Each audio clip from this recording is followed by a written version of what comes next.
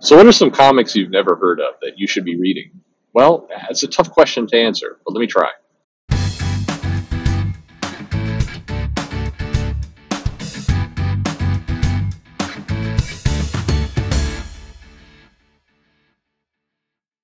Hey there, this is Perch. Somebody said gave the suggestion, hey, you've read a lot of comics. You should be more positive. You should suggest good comics. What are some good comics out there that I may not have heard of that I'd like to read?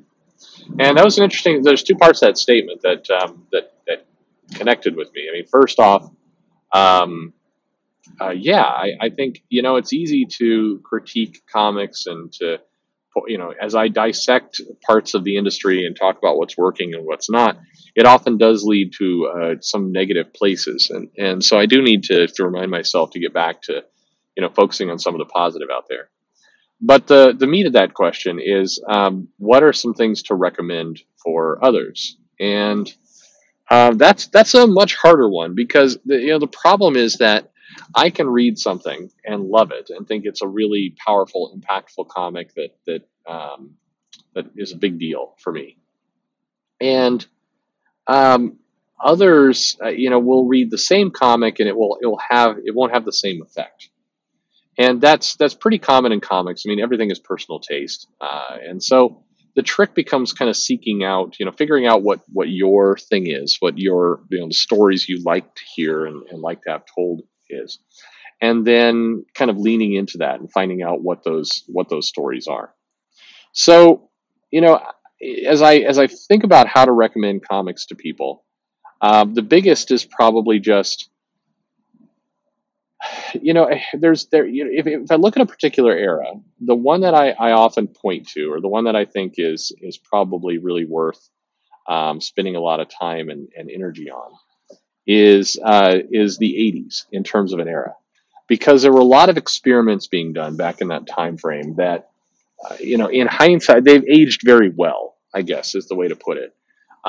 Whether it's certainly in kind of the mainstream, there were some things being done with the X-Men, but everybody knows those. Those aren't hidden gems. But there were a lot of things being done with Epic and the line there, and certain. The company was more, I think, more comfortable publishing kind of graphic novels or limited series that were really high quality. The Long Shot limited series gave us Art Adams, but it also gave us a really good story. I think the Punisher: Return to Big Nothing is a kind of a one shot that was a really good Punisher story, probably the best Punisher story. Everybody points to the Garth Ennis Punisher books, and those are awesome too. But the Return to Big Nothing is probably, at least in my mind, the definitive Punisher story. I think that era of kind of the '80s and very early '90s, prior to the Image Revolution, but really the '80s, there's a ton of things out there that were just really, really incredible in terms of storytelling. The Silver Surfer by Mobius was absolutely an amazing story. Again, that's a definitive story by that creator. I would seek out that era. I think Marvel and DC both were kind of more in the minds of telling different stories, and but also at the same time, I think telling very, very powerful stories that were really core to the characters they're being told about. And so that's where in first I'd point to that era. I think you can kind of go down the list and you can take who's a character I like, and then what was a run. Just then seek a run during the '80s. Usually not in the main title, but outside of it. I think that's a an amazing place to go. Um, I think there were a lot of Dark Horse comics early on, again, kind of in the '90s time frame, where they gave us some really good stories based on some of the licenses they had. I think there's some Alien stories during that time period that are really quite powerful. There's a number of different books that Dark Horse did that were pretty interesting. The Mike Mignola Dracula book that was kind of aligned to the movie. This had been 1990 or 91, I think, if memory serves. That was an incredible book as well. That was just the art just kind of off the charts, wonderful. I think a lot of artists, especially ones studying kind of panel design and layout, kind of page composition, that's one of those things where you pick up that book and just, this is where you should be. This is where you need to get to. I think Liam Sharp has actually pointed to that book before being kind of a transformational one for him, and kind of how he started to think about page design and layout. But that's one to definitely seek out, and look at. I think that this one's kind of, for weirdly, it's not hyped, but Top 10 is another one that is, I think, really quite good. Has some nice gene art, and is an interesting kind of world that goes on there. I think that's I like comics that have a lot in them, that you can read them. They're dense in the sense that there's a lot of characters, a lot of world building going on, and you can kind of put it down and come back to it a few months later and read it again and feel like you're getting a good experience. I was a big fan of The Boys. It's now popular, and it's a show. I think the Twitter guy on Twitter, Ian, posted there's a message in in The Boys of men without women or boys. I liked that sentiment was a good one, and it was interesting because the series and the guy has been pummeled a lot for being kind of sexist and writing very I don't know, sexist is the wrong word, but just the guy's been attacked for writing women in a less than optimal way, and yet in this story that I think is going to wind up being one of his most popular stories. It's going to wind up being one of the ones he's remembered by. The main message is that people are not complete without each other, kind of, and I think there's a good message there. Anyway, there's I think that from time to time there's good runs within main comics that you can get to. There's people point out the Bloodstone the Hunt for Bloodstone. I don't know, but in Captain America that was a really good. There's a couple good runs during that time period. I think that it's interesting to see what ages well and what doesn't, and what I'm finding increasingly from collectors and people who are trying to buy comics and, and interested in comics is that the 80s, like I said, the 80s is looking better and better and better in hindsight in terms of good story quality that kind of match current sensibilities and other things.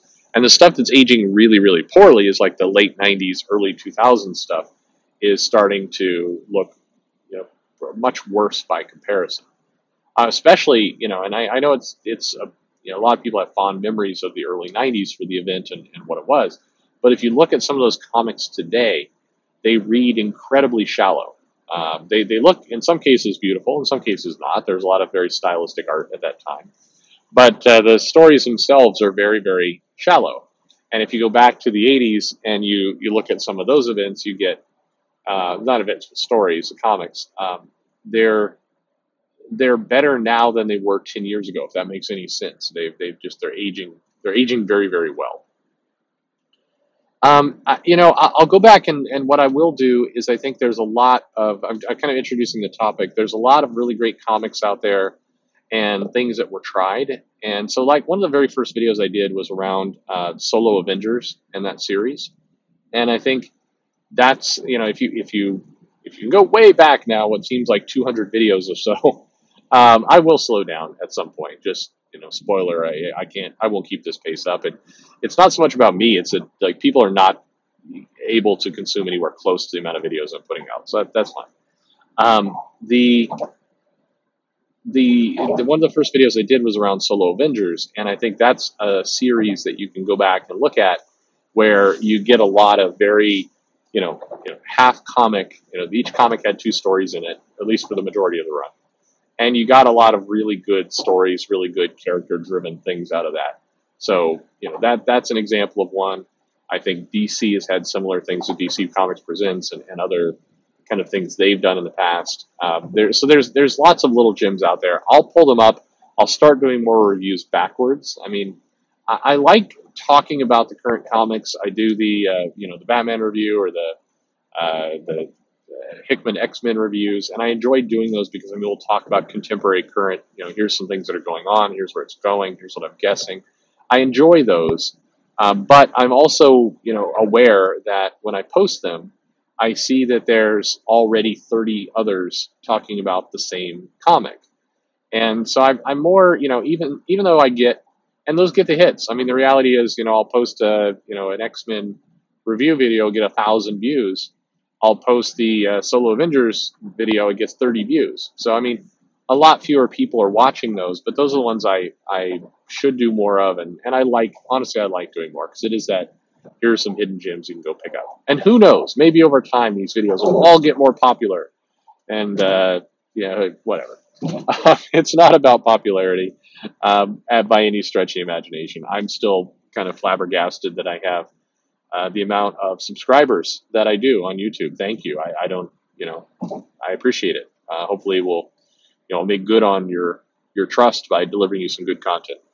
But there you go. So that's kind of an early look at some things to think about. Like I said, I'll do more. I'll dive deeper into this subject and see what else kind of we can pull out. And would love to, if you have some comments, some comics you'd like me to dive into, why don't you leave me a comment? Let me know what I can do, what I can kind of unearth and get into. Happy to do that. Anyway, like, subscribe, click the bell for notification, and most importantly, thank you for listening.